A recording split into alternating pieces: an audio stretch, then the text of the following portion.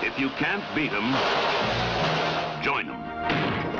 If you're scared to fight it out, watch him and watch out. If you think your girl's a good looker, take a good look at this guy's dolls. My name's Bond, James Bond. George, congratulations on celebrating the 50th anniversary of the James Bond franchise. And it's been, what, 44 years since Honor Majesty's Secret Service came out? I do feel old. Before you got involved with 007, what was your take on the franchise? Did you enjoy the movies? Were you a fan of Connery's work? Absolutely. In fact, I was more than a fan. I was envious of him.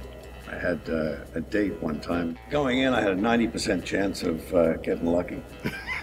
I think I had about a 21% coming out. I thought, geez, if I ever get the chance to be that guy, I'm going to be him. And then it came along. Were you intent on getting the role? I mean, were you really hungry for this? Or was it kind of like happenstance and man on the street in the right place at the right time? I wasn't intent on getting the role. I never thought I'd get the role. First of all, I'd never met an actor. So, and the ones that I'd heard about that were in the clubs that I could get into were all broke. So I didn't really want to be an actor. You know, I liked the idea of lots of money and lots of girls and the lifestyle that where James Bond would get me. I lied my way in there, saying I'd done movies in Czechoslovakia and China and Russia and places I didn't think they could check on. And but I did get a bit, what should I say, anxious in there. I thought, this is way above my head. I'm getting out of here. And they said, be here tomorrow at 4 o'clock and meet the director. And then the director came back at 4 o'clock the next day, and I went in there and I let him. I said, Peter, he was angry because he wanted to stay in Switzerland. He was over in Switzerland location hunting. Right. He wanted to stay there for the weekend with his friends.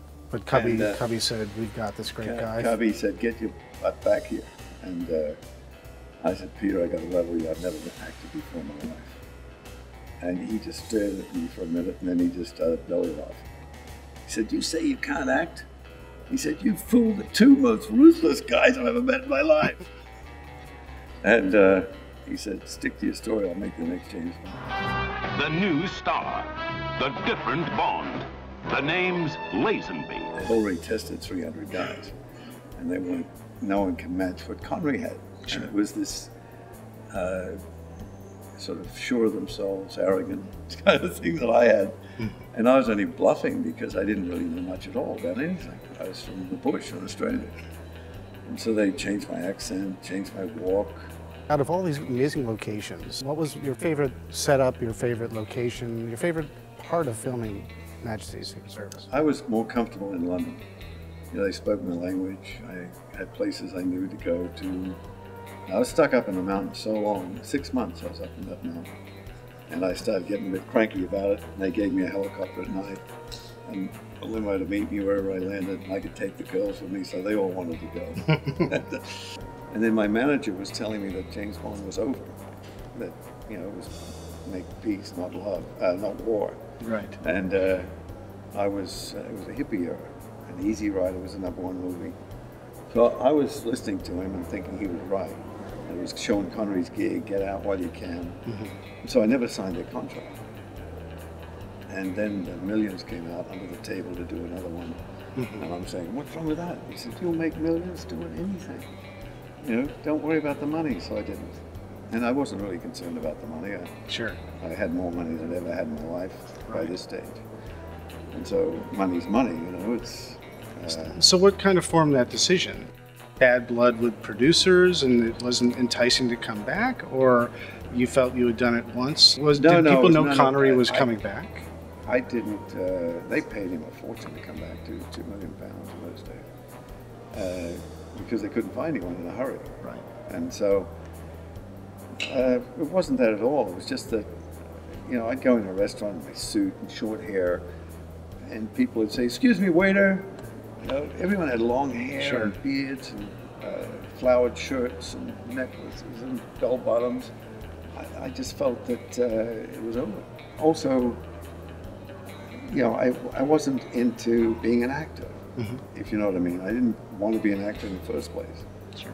And then I found I could make more money doing that than anything else. So I went over, and I couldn't work anywhere because as soon as I'd get on a film, they'd tell me that they're under contract to me. And so I couldn't, every film I got on in any country, I got thrown off. Did you ever wish you had another crack at it, another opportunity to do another one? And if so, which of all the titles would you love to be Bond for another one? You know, the answer is going to disappoint everybody, even me. I didn't have any urge to do it. Even before they got Connery again, they came and saw me and tried to get me to do it. And I had long hair and a beard, and the director was saying, look at him. They were still trying to get me to do it. What do you think of the series now and the direction it's going, a little more visceral with Daniel Craig? I've only seen one, and he's obviously a good actor, and he plays the role to suit this audience, which is much tougher and harder than we were in the 60s. You know, we had heart and soul, and even though you were a killer, you still could shed a tear over someone dying. What is your favorite line from On Her Majesty's Secret Service? My line. I used to say during the film, I'd say, I bet you the other fellow never had to do this when I was doing my own stunts and jumping off buildings and stuff. And Peter Hunt said to me, say your line. I said, what's that? This never happened to the other film. And I said it, and they used it.